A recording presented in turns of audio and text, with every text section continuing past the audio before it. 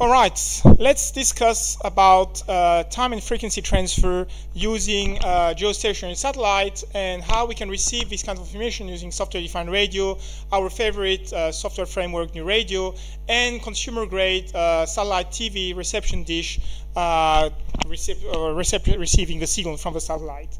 So before getting into the details of time and frequency transfer, let us just quickly define what is frequency and what is time. Frequency is this kind of boring signal where all the periods of the signal look similar to each other. So you've got this sine wave with its repetitive pattern, and if you look on the background at the spectrum, it's got a unique Dirac function because each period is similar to the neighbor.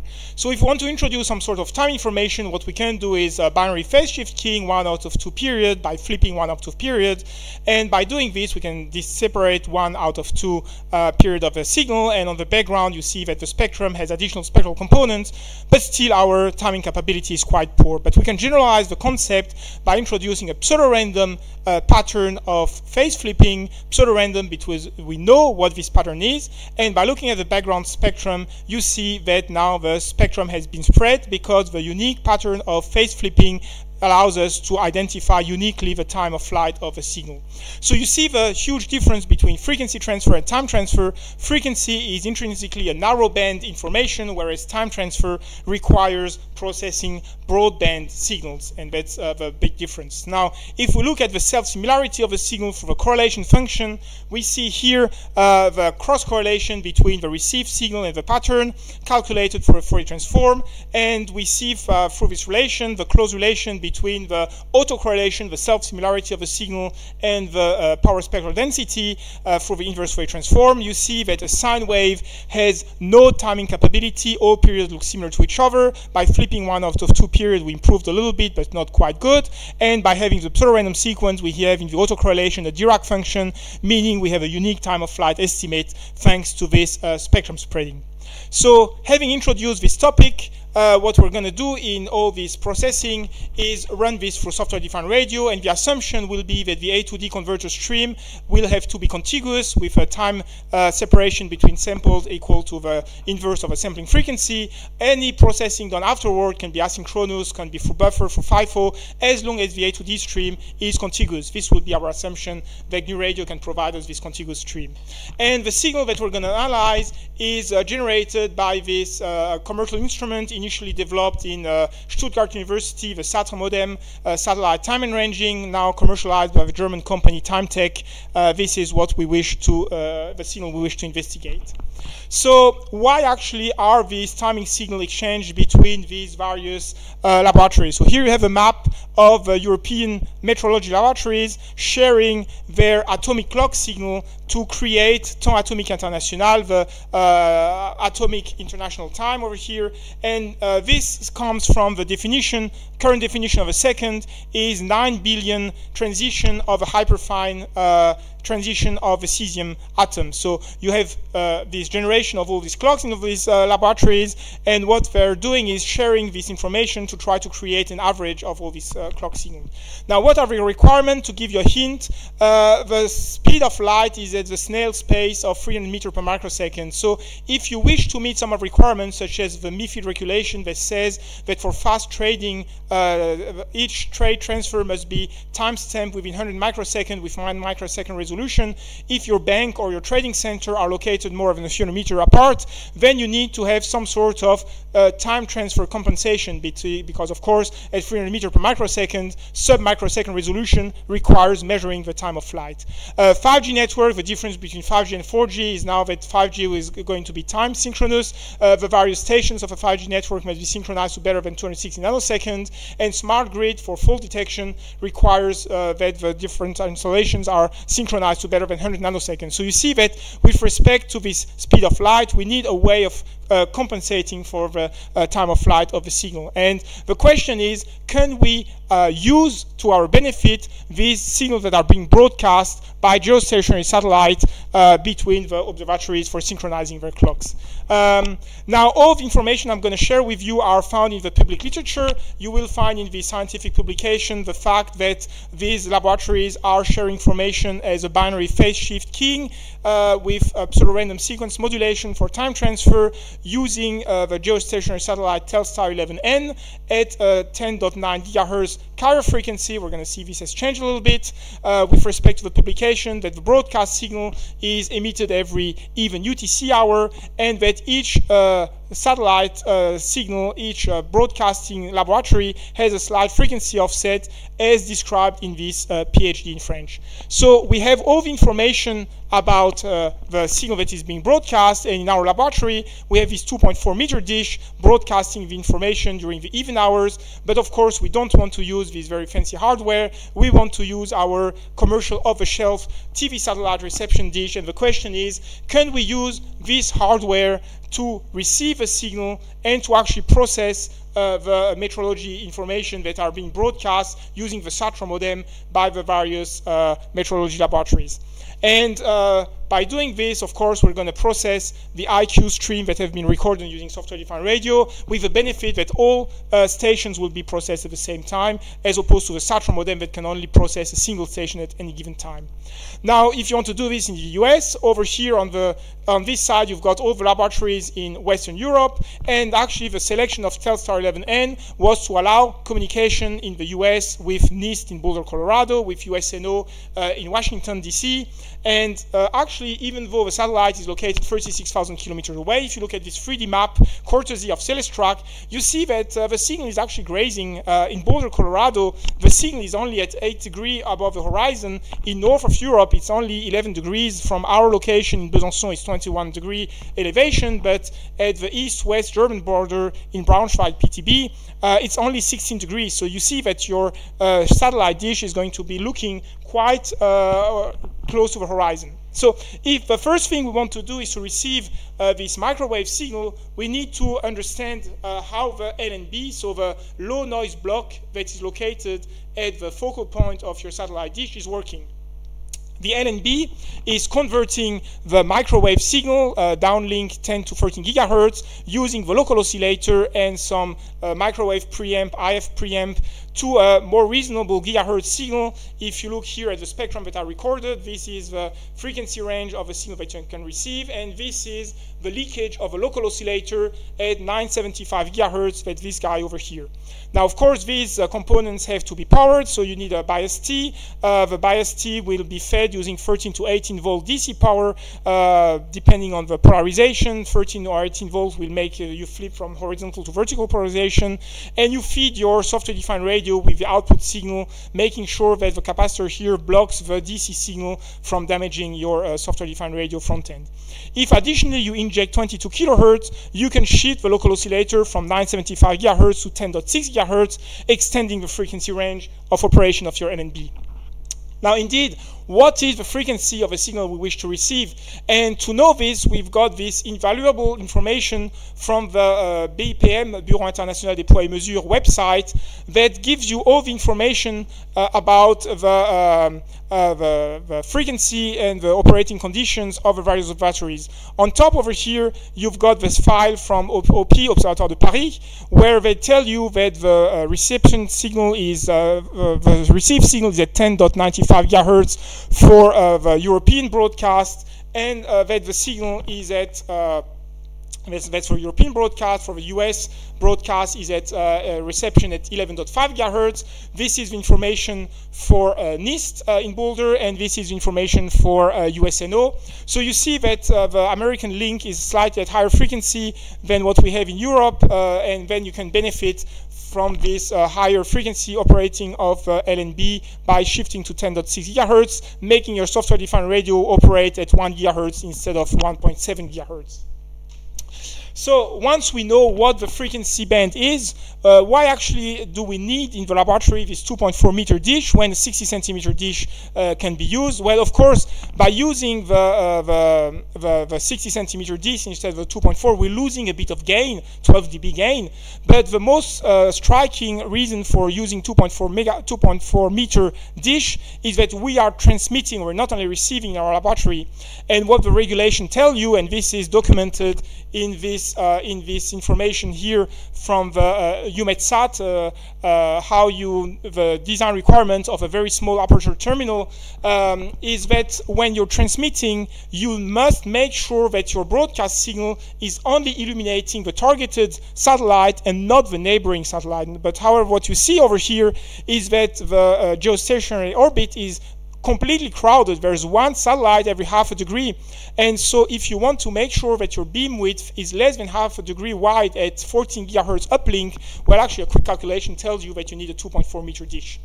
And once you've realized why the 60 centimeter dish will be sufficient for receiving your broadcast signal, well, what you're left with now is knowing how to point your satellite. We're going on the dishpointer.com website. You give it your location, you give it which satellite you want to work with, and they will give you azimuth elevation.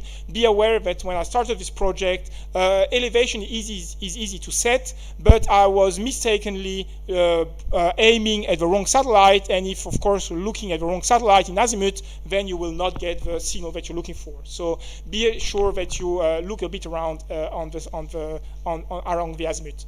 So once we've received our first signal on the carrier, the first thing you know from the publicly available literature is that each laboratory is broadcasting with a slight frequency offset in addition to the binary phase shift keying BPSK. So the first thing we want to know is what is the frequency of the received signal, and as usual with radio frequency communication, we need to compensate for frequency offset. So for BPSK, what you need to do is square the signal, because by squaring the signal, you get rid of a spectrum spreading introduced by the phase modulation, and you collapse all the energy in the carrier. So here you see the various carriers on top received at different times. So the frequency is shifting over time, and on the bottom here we've realigned the spectra just by shifting the frequency multiplying by local oscillator. Indeed, here on the right you see over a few days, 2 days, this is the frequency offset of a few hundred hertz introduced by the satellite transponder as it is converting the uplink 14 gigahertz to the downlink 11 gigahertz. So compensating for this frequency offset is a mandatory requirement before BPSK demodulation. So now that we have a signal that is located on 0 hertz through frequency offset, we need to identify the code that is encoding each transmission. Now, the precursor of the Sartre modem was the development by Hartl at University of Stuttgart of the Mitrex, and that's the only public information that you will find. There is no public information of the Sartre modem. And if we search for Mitrex, you see here the various information that was published in 1986, and they tell you that the pseudo-random sequence is a 14-bit shift register truncated to the decimal value of 10,000 bits. So remember, this was developed end of the 70s, in the 80s, at the same time as Globalstar that became GPS. So you don't expect any very fancy modulation scheme.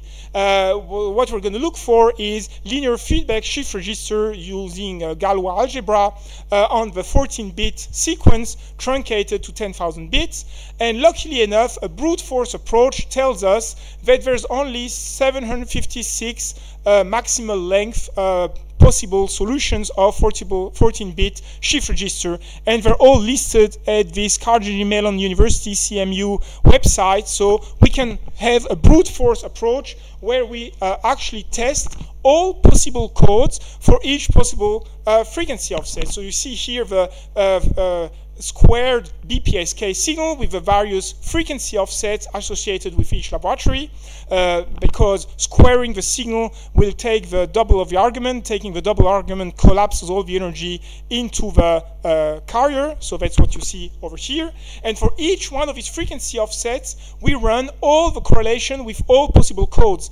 And in this case, by looking at the correlation peaks in the y-axis, in the x-axis is the code index, you see that actually the orthogonality is not so good, because some sequences have multiple codes that match their sequence, but still we can identify for each observatory, because we know that each one of these frequency offset is associated with one observatory, we can find a unique code. So we've identified each code associated with each observatory, and now we can try to time the signal by looking at the correlation peak location as the signal is being broadcast.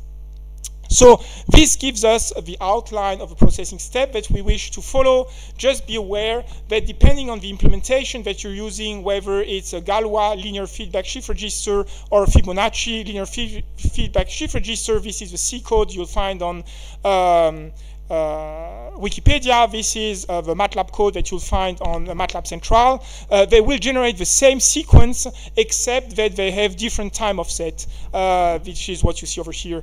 But anyway, since we did not know what the initial seed was, 0 is a all forbidden state, because 0 XOR 0 gives you 0. So we started with a quite obvious solution of all ones.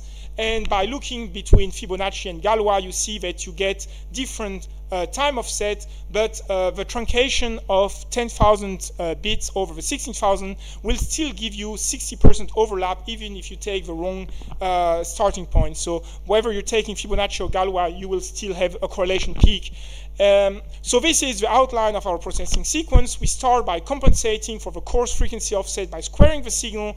And why actually do we have this frequency offset? This is your metrological clock. So this, you know, is perfect, but you have no idea, you have no clue how there is up conversion. You have no idea what's happening here on the satellite with a transponder transposing for 14 gigahertz uplink to 11 gigahertz downlink, and you don't really know what's happening here in the LNB. So necessarily your software-defined radio and post-processing will need to compensate for this coarse frequency offset that you find by squaring the signal. Or if you don't want to do it manually, you can take GNU Radio's Costas loop with an order of 2, because we're talking about BPSK, binary phase shift keying, that will compensate for the frequency offset. Once we've compensated for frequency offset, we interpolate the code to the right sampling frequency. Now the chip rate can be known by looking at the spectrum of the BPSK. We know that the first notch is located at the chip rate. In this case, it's 2.5 megahertz, so 2.5 megachip per second. So since we record the data using software-defined radio at 5 megahertz, we need to interpolate by a factor of 2, which is easy enough. Just duplicate each bit. And if we have 10,000 bit-long sequences at a 2.5 megachip per second, we expect a correlation peak every 4 milliseconds. And we repeat this, whole data set of about 2 minutes will hold about 3.6 gigabytes, but there is no need to process the 4 gigabytes in one run. We actually split the file as pieces of 20,000 samples, 20,000 because the ratio of the sampling rate to the chip rate is 2, and we know that there is a single correlation peak every time we correlate this IQ sequence with pseudo-random sequence. And this is your classical code Doppler shift map that you're familiar with for GPS processing, where the background color blue is no correlation, yellow is a strong correlation, and we actually find the code for each observatory over Western Europe with, in the x-axis, the various frequency offsets. And you see that the 1800 hertz on the bottom of the chart is the frequency offset that has been introduced by the transponder on the satellite over here with respect to its nominal frequency. So now that we've got these correlation peaks, this is typically what you will find. So as the 3 minutes of the record is evolving, you've got here the correlation time delay. So the sampling rate of 5 megahertz will give you 200 nanosecond resolution. You see that here we have much better than 200 nanosecond. This is achieved by a linear polynomial second order parabola fit of a correlation peak. And you see here that we have much better than the 200 nanosecond standard deviation. And every beginning of a second starts with a jump in the time. Now, this jump is not very well defined. You see various definitions in the literature. In this PhD over here, there is a definition in terms of time of flight. In this paper by Hartle, they tell you it's a phase shift of 90 degrees. And actually, when we look at our own Mitrex SATRA modem, we just see that the transmission stops at the beginning of each second. So it's not really clear what this jump is, but it defines the beginning of each second, so the absolute time of beginning of each second. And this jump we're going to get rid of when we estimate the accuracy of the time of flight. So we never here look at absolute time of flight, we look at relative time of flight, so between one observatory and another observatory. So we've got the broadcast signal by these various observatories, and we are recording with our parabola dish the software-defined radio receiver sequence, and we process this received signal using the software-defined radio reception. And what you see here for 8 observatories, you see the time of flight difference with a standard deviation in something like the 10 to 11 nanosecond time of flight difference, which gives you, so that's 10 to 11 nanosecond over 3-minute record. That gives you an idea of what is the accuracy with which we can detect the time of flight. Now, if you're familiar with GPS, you know that GPS is broadcasting the unique code associated with each satellite. That's CDMA, code division multiple access, and in addition, there's the navigation messages that are being broadcast. Now, in the Mitrex publication, they don't tell you anything about the digital communication, but we might think did SATRA with TimeTech technology add an additional digital sequence. So what we did here is, this is the phase evolution over time. And if you take double of a phase because it's changing between 0 and pi for BPSK, you unwrap this double phase, so that's your continuous phase evolution. You can subtract this double phase from the received signal, and by doing this, you actually observe that the real part is flipping between +1 and -1. +1 because cosine of 0 is +1, -1 because cosine of pi is -1, and indeed you see that after removing the pseudo-random sequence, we still have this phase flipping on the correlation output. Remember, correlation is a linear operation, so any phase introduced on the transmitted code will be detected on the output of a correlation. And if we look at the autocorrelation of this bit sequence, we see that there is a peak at 250 Hertz, which tells you that some sort of digital pattern is repeated every 250 bits, which actually makes sense because 250 bits is inverse of 4 milliseconds. So this means that each bit is encoded by one of the correlation outputs. So if we reorganize the output of the BPSK sequence after removing the slow phase drift, what you see over here is actually, so you reorganize 250 bits. These are the charts with the fast time axis in the X. You see the slow time axis over the Y over here. And so this tells you what the sentence looks like and how the sentences repeat. So indeed, there is some repeated pattern. In this case, for 9 observatories, we were not able to decode the message. You obviously here see that there is some sort of header, then a message, then a footer, but we were not able to decode the payload. This is still work in progress to try to detect what is the digital message that is being broadcast by SATRA modem. Actually, in the documentation of a SATRA modem, you find a hint about these high rate data messages. We were not able to find any forward error correction encoding scheme. So at the moment, we know that there is a digital message for transmitting this correction information between SATRA modem, but we don't actually know what is the payload of these messages. Now that we know how we can decode the messages, are we actually able to do a use for the one-way reception of this information by looking at these signals using our parabola dish? Of course, we're not allowed to broadcast, so we cannot compensate in a two-way fashion. And remember, the requirement that we're looking for is something like 100 microsecond for MIFID. We're looking at 100 nanosecond to compare with GPS, or actually even nanosecond for GPS with phase. Temps atomique international requires time of flight much better than 1 nanosecond. And if you look at the record that we did using our satellite dish, so here we have a B210, and the B210 was triggered by the 1 PPS output of a GPS receiver. Now, be careful that if you look on the internet, Paul Boven's code example was using a trigger with a delay much bigger than 1 second. The API of UHD must have changed because now you must delay by much less than a second to trigger the B210 recording, but this is what we did. And if you look over here, this is the evolution of a correlation peak that was received using a satellite dish, and due to the motion of the satellite around its equilibrium position, you see that the time of flight varies by something like 150 microseconds, which is 50 kilometer motion of a satellite around its equilibrium location. So the question is, can we detect the motion of a satellite and we compensate for it? So the first idea is to say, let's try to take 2 dishes and to look at the time of flight difference between introduced by the motion of a satellite satellite. Now, if you put these two dishes at a separation of 3 meters, you realize that when the satellite moves by 30 kilometers at a distance of 39,000 kilometers, the time of flight difference is only going to be a few picoseconds, and this is beyond what we can detect. How do we increase the time difference when we need to actually increase the baseline, which is classically done in radio astronomy?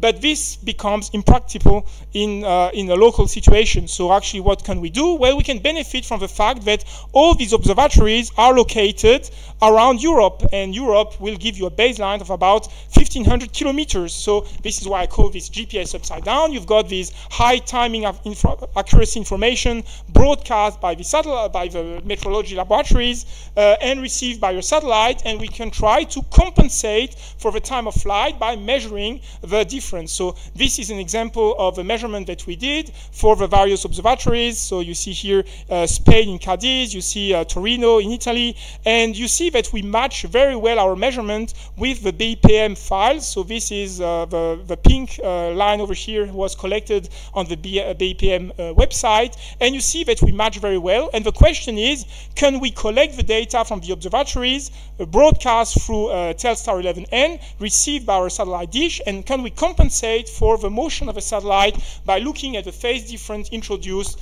on the various observatories? Now, just be aware that when you're doing this, you need to make sure that you interpolate correctly the measurements, because SATRE modem is only able to look at a single satellite broadcast at any given time. And what you see over here is actually that Paris is broadcasting at hour plus 7 minutes, PTB is broadcasting at hour plus 19 minutes, and if you just look at the result, the time of flight doesn't look very good because the satellite has moved in between.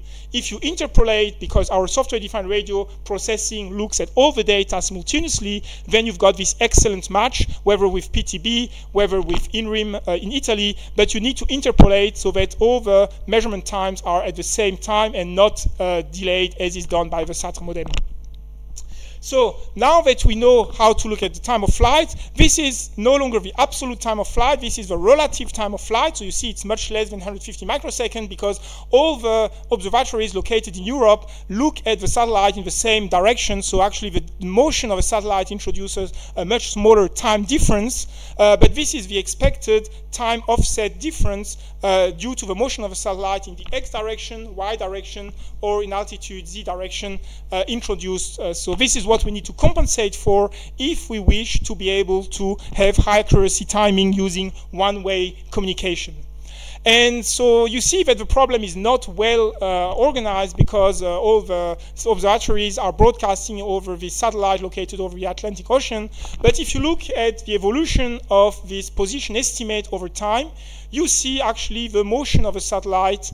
Bottom right is in the Z direction, on the left is in the XY plane, and here you've got the motion of a satellite. So here the accuracy is much below what is targeted for sub-microsecond timing accuracy, but still by analyzing this time of flight difference, we can see the satellite moving in space by looking at the phase introduced between the various observatories.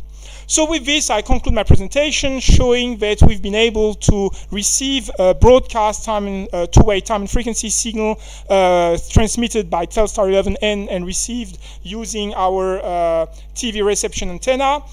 You see that we've been able to develop a processing framework that you can get over here on the GitHub website, and this might be a complement to GPS time and frequency dissemination since there's a lot of issues with jamming and spoofing of GPS at the moment. You see that the targeted accuracy is in the 10 to the minus 9 divided by the integration duration, and current work in progress is to improve the resolution with which we detect the position of a satellite, possibly correcting for the motion of the Earth as the satellite is being, the signal is being broadcast from ground to space, and trying to decode the digital message. With this, I thank you for your attention.